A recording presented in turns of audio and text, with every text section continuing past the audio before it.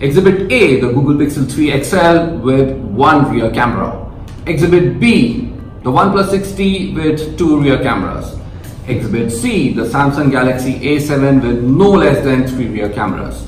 And finally, the Samsung Galaxy A9 with 1, 2, 3, 4 rear cameras. So my question to you guys is, how many cameras are enough? This is Deepak from 91 Mobiles, and by the end of this video, I'm going to try and answer that question to you. Somewhere in the middle, I'm also going to unbox the Galaxy A9 and give you a closer look. Sorry about that.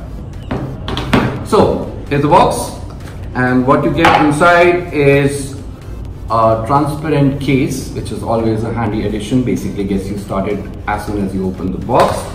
The usual stuff, which includes a USB Type-C cable, a fast charger, and a pair of wired earphones, which are always very handy to have.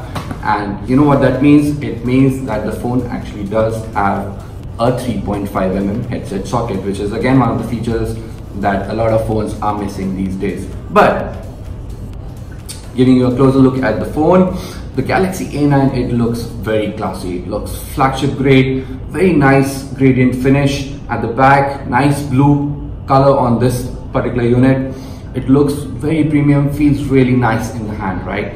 And just to recap the specs for you, this is a 6.3-inch Super AMOLED display, very capable, very sharp. The key highlight, there is no notch, right? The usual stuff in terms of design and port placement, right? A USB Type-C port at the bottom, next to the 3.5mm headset socket, the usual placement of the controls, fingerprint scanner at the back, and this row of 4 camera lenses all stacked together vertically. But here's a closer look. They look slightly odd, but overall the phone looks pretty nice. It's nice and colorful, feels premium. So what Samsung has done here with these cameras is basically taken a bunch of different dual rear camera implementations and packed them together into this one phone. So what you get is, apart from the 24 megapixel primary sensor, you also get an 8 megapixel wide angle sensor, a 10 megapixel telephoto lens to zoom in, and a 5 megapixel sensor to give you depth information so you can capture those nice bokeh shots. At the front is a 24 megapixel selfie camera as well. And the core specs, a Snapdragon 660 processor, which is very mid-range, made it to up to 8 gigs of RAM and 128 GB of storage. And powering the show is a very respectable 3800 mAh battery with fast charge.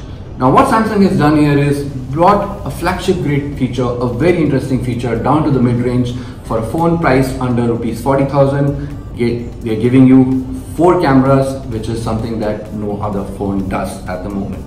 And for that pricing, the Samsung Galaxy A9 goes up against the very powerful OnePlus 6T, and that is a very difficult phone to beat because it's very powerful, completely loaded in terms of specifications, and priced very similarly.